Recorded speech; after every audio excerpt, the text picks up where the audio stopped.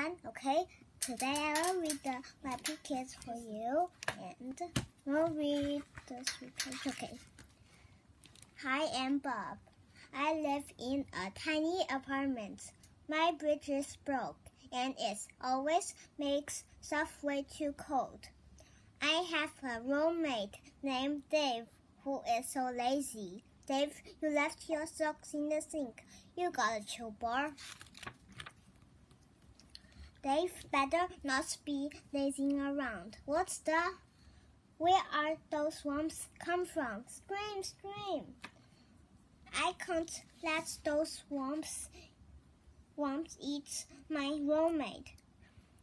What couldn't I do? Run or fight?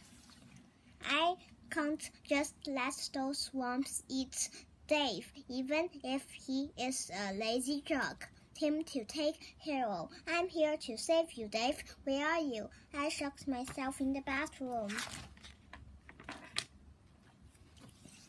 Here I come. Pat. Oh no, I'm too late. Scramble, scramble. Oh no, those worms are eating my furniture and my TV and my goldfish. What can I do? I got it. 1 can of warm purplant, please. You got it, Bob? Okay, worms, you asked for it. This is working. Oh no, I ran out.